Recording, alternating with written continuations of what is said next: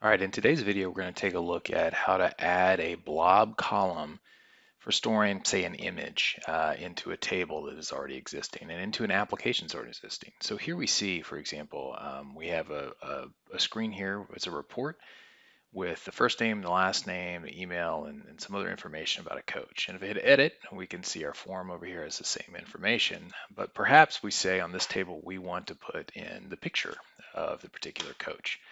How do we do that? Well, to start with, we're going to go back to our page designer and go into SQL Workshop. And inside SQL Workshop, we're going to find the object or the table that stores this information. Now to begin with, we can see our table here. We're going to go ahead and add a few columns. So our first one is going to be our blob.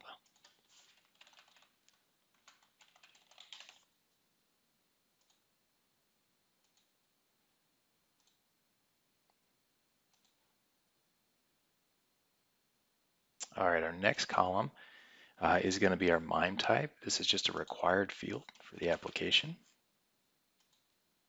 And this will be a varchar2, and typically I put the length of 50.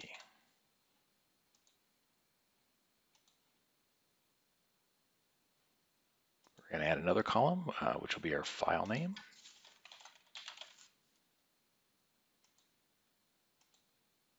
Also a varchar2, and typically I put this in at about 200.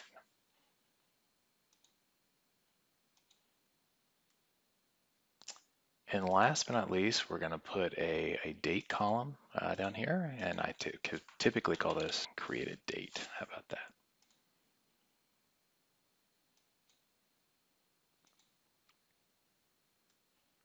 So those are the columns that are required to add the image and store it in this table. We'll go back to our application builder real quick.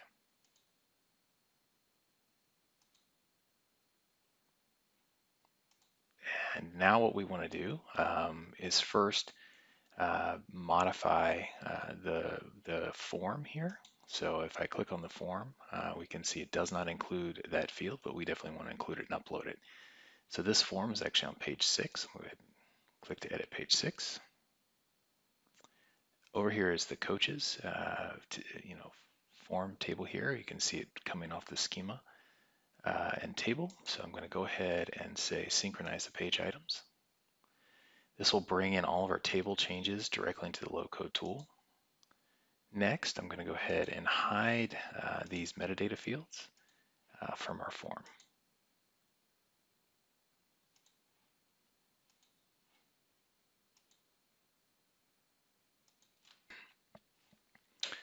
Finally, I'm going to go back to our picture right here. We'll call it coach picture. We're going to set this as a file browse. And we're going to want to save it to a blob column. And then we're going to want to enter the column names that we used on our table. So we'll enter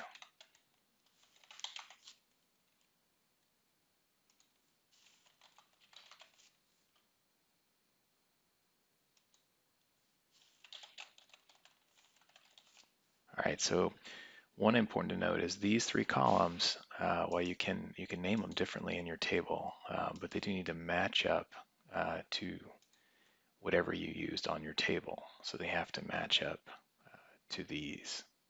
Just make sure I copied that correctly. Yep, I did.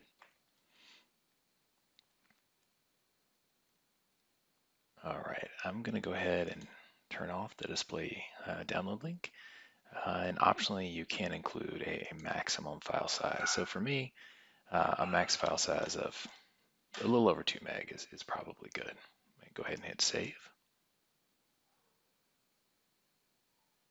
Now, one of the things that I did here was I intentionally made a mistake because this is something that took me a few minutes to figure out, which is if I go ahead and pull up this form, I'm going to get an error.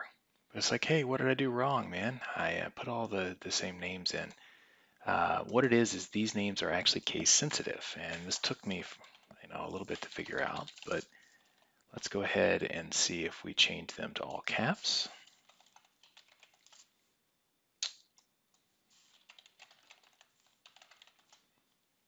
Hit save again. Now we can go back here and we'll see that our form comes right up and we've got our file chooser. All right, so let's go ahead and upload a picture for Coach JJ Homer.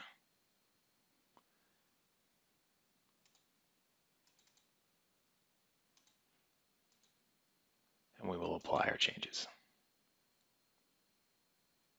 Next, let's go back to our object browser here and just look at the data.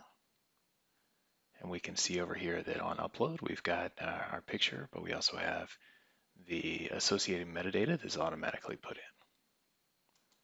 So now the question is how do we display that picture in our table? So for starters, let's go ahead and hit the edit button. So we're editing page 4. Next, we're going to have to find the component on the page. So this is the component where we show, add or edit coaches. And just like we did before, we're going to want to synchronize the columns. Okay, now one of the things that you'll notice over here is the items that come back are the new ones in the table. So we'll go ahead and hide the mimetype, the file name, and the created date. And now comes not the tricky part, but something I definitely needed to learn. When I built this page originally, I kind of used the wizards over here.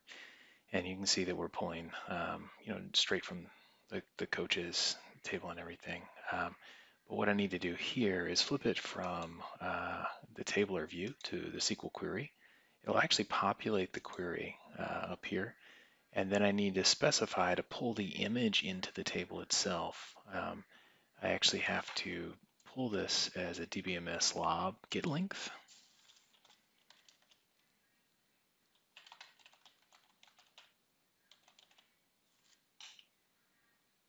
So I'll go ahead and do that and OK. I'll hit save. You need to go back down to the item, and it'll sometimes, for whatever reason, flip it back to plain text. So we want to do display image, and then reset these variables. So